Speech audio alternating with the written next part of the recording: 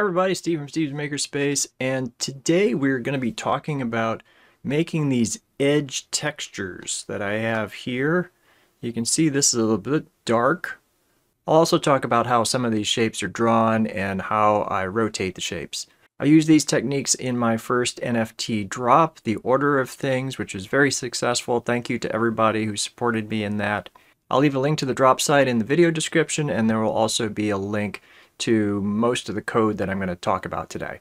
Much of what you see here is a watercolor effect and a paper texture effect. I've already done a video about that, and I'll leave a link to that in the video description as well. The short answer to how the shadow edges is being done is that it's some darker circles being drawn all along the edge. But how do you tell the computer where the edge is? That's a little more complicated than you might think. With a square, it's a little easier. With a circle, it's a little more complicated. How do you draw a circle? Because of this edges effect, I'm not relying on the circle function that's built into p5.js. I have to draw my own circle. So to do that, we begin shape, we make a for loop, I equals 0, I less than pi times 2. Pi times 2 is 360 degrees. And then I plus equals 0.1. And then we're using Vertex to connect all the dots. So if I were to change this from 0.1 to say 0.5, you would see more clearly the vertex points, but I want this to look like a circle, so I make this smaller. Now you might think, well, what about curve vertex? So maybe I could use this, but do curve vertex so it's nice and curvy along here, but there's a problem right here. It's kind of wonky there. I've found that just use vertex is easier, and you just have to make this smaller. If you watch the watercolor and paper texture effect, you'll know that I am using a createGraphics in order to draw the circle on. And I'm using this canvas get context and this clip function. So what happens is I am going to draw the circle, then I'm going to call the clip function, and those effects are going to happen both inside and outside of the circle, but you're only going to see the part that's inside of the circle because of the clip function. If I take the clip function out, you'll see this. And you can actually see the edges here, and the edges are going both inside the circle and outside the circle.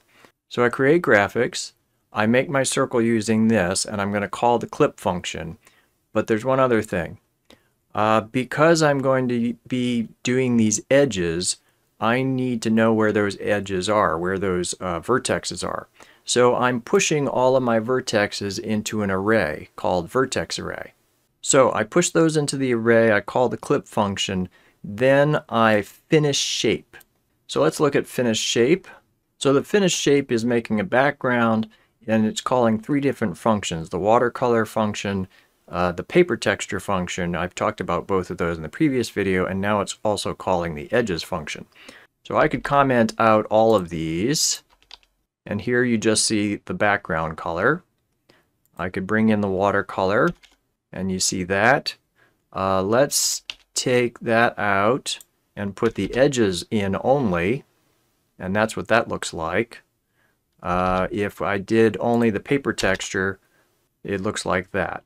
Now I had hoped to call the watercolor function after the edges function, but unfortunately the watercolor function pretty much destroys the edges function. So I had to call the watercolor function first and then the edges function after that. So this is what it's supposed to look like. We haven't actually gotten the image onto the canvas yet. You still have to call the image function, the name of the canvas that you created, and then where that canvas is going to be. The other thing I should mention is you notice with this there are shapes that intersect each other. This is using tint. So if you're going to place an image, you can call a tint function.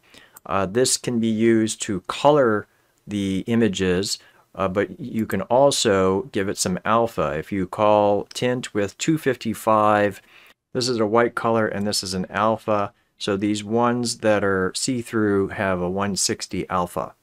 there's an 85% chance that these will be see-through, and there's a 15% chance that it won't be see-through, and that is the no tint function. So now let's take a look at the edges function.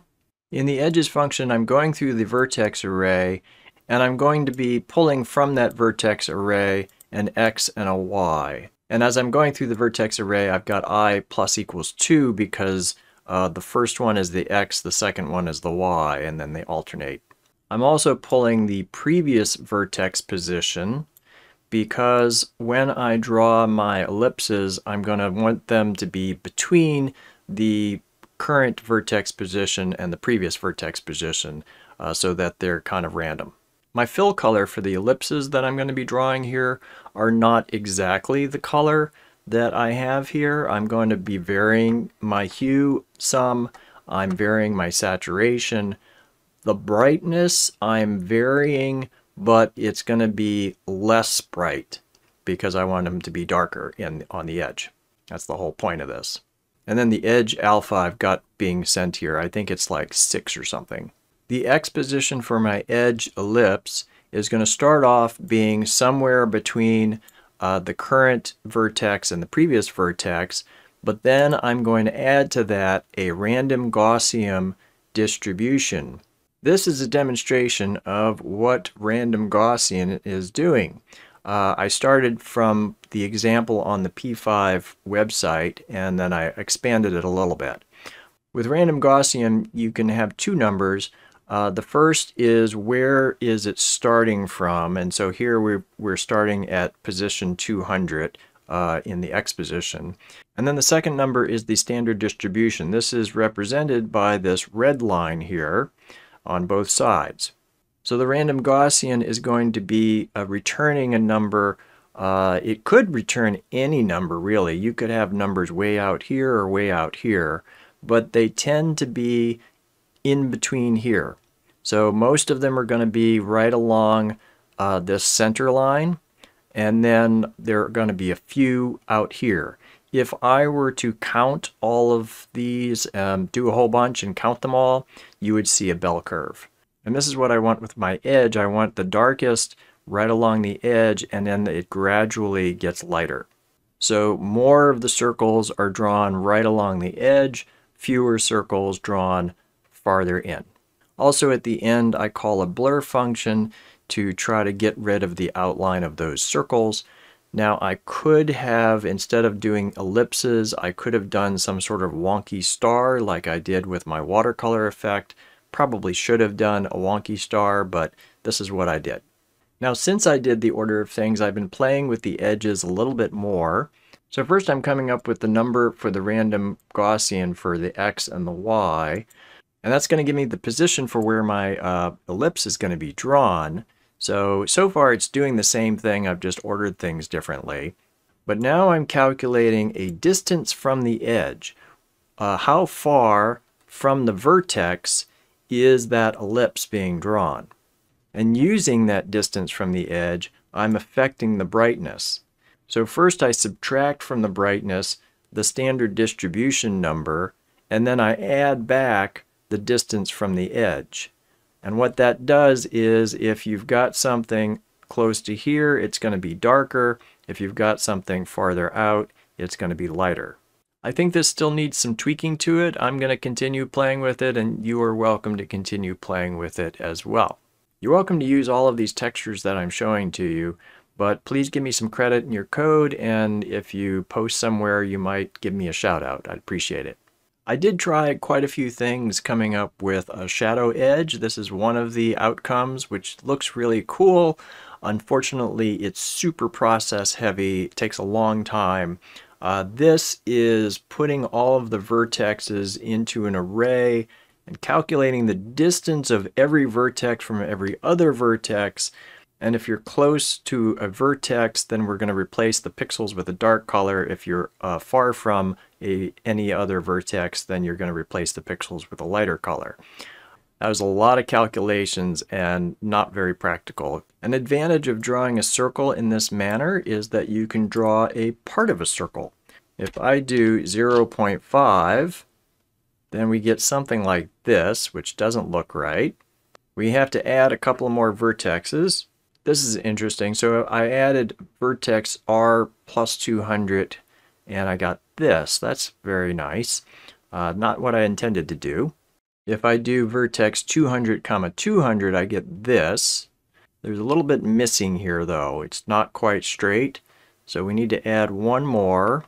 There we go. So I added 200 comma R plus 200 and that finished that little bit right there. Now I'll call a quarter circle function in this code. I've already translated to the middle of my create canvas, so I don't need to be adding anything to this. I'm doing my vertexes, I'm pushing into the array, and then I'm finishing with the points down here and up here and pushing those into the array. Now there's a problem with this because I need to do shadows all along this edge. And right now I'm only doing shadows along this edge and a little bit of shadow along this edge and no shadow along this edge because this is just the closed shape part. Let's switch over to a make rectangle function instead of a make quarter circle. And let's take a look at the make rectangle function.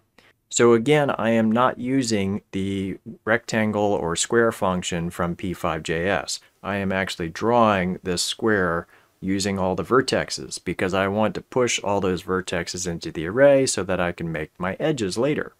So this part right here is going from the top left point all the way over to here, and we're doing it in increments. And I calculated how many increments I want to use using my height and my width. I could have used some other sort of formula to figure out how many increments, but this is what I came up with. So when I do my quarter circle, I'm going to have to do this same sort of thing in order to finish my quarter circle with those two edges. The other thing to keep in mind with this is that I'm going to have some shapes that I might want to rotate. The square and the circle, it doesn't matter if I rotate them, but with a quarter circle or with a triangle, it does matter. So here, if I hit start, you can see different rotations of a triangle. It's the same triangle, just rotated differently. So I've translated to the center of my createGraphics, and then I'm rotating by random for floor times pi times 0.5. So this is basically 90 degrees. It's either going to be 0 rotation, 90 degrees, 180, or 270. In this example, I'm not breaking up the lines into a whole bunch of vertexes. I'm just calling the triangle function. But notice here that instead of translating back to 0, 0, I'm actually staying in the center and translating to negative size divided by 2, basically drawing from the center out. It might be a bit confusing at first because instead of doing 0 to width, I'm doing negative width divided by 2 to positive width divided by 2. But I found that doing it in this manner is actually helpful to me. There's one other thing to note here because I'm doing the createGraphics. If I make my triangle exactly the same size as my createGraphics, let me show you what happens. It almost looks the same, but notice that this line is darker than this line and this line because the line is partly being drawn outside of this canvas. So to fix that, I'm going to multiply by 0.99. Now I've made my triangle slightly smaller than the canvas. And now I can see the line. Now that quarter circle that we talked about, there's another problem with the way I've done this. I made a canvas that is this size, and then I'm drawing from here out. And if I clip, you'll notice that it's doing the watercolor effect and the paper texture effect for this entire canvas, which is a waste of resources. We really only want the effect happening in here so that we're doing 1/4 of the amount of work that we need to do. So if we look at my final product, I am creating graphics that is the size of the quarter circle's radius, not the size of the entire circle of a diameter of a circle. I translate to the center of that canvas. I rotate by increments of 90 degrees. My radius, instead of multiplying by 0.99, I subtracted 1 from my radius in this case. That way part of the quarter circle doesn't get cut off. But notice here in my X and my Y, instead of doing it from the center of the canvas, I'm doing it from negative width divided by 2, negative height divided by 2. So that is starting in the top left corner. That is where my center of rotation is going to be for this quarter circle. Another interesting shape is this make wave shape. That's this one right here. To do this, I'm starting with a center of rotation up here at the top in order to do this, and then I go down to the bottom in order to do this. There's two curve types. One that would do this and one that would do this. And so this is one of the curve types, and you can see that I am starting in one position and then I switch to finish the shape in another position. So I think that's all I want to say for this video. There are certainly more details I could go over talking about the order of things, but the main thing I wanted to go over in this video was the texture and some of the drawing of the shapes. So that's going to do it for this video. If you've liked this video, you can give it a like, consider subscribing to the channel, ring the bell for notifications. Comments are always welcome. Thank you for watching. I'll see you in the next one. Bye now. Steve's Makerspace.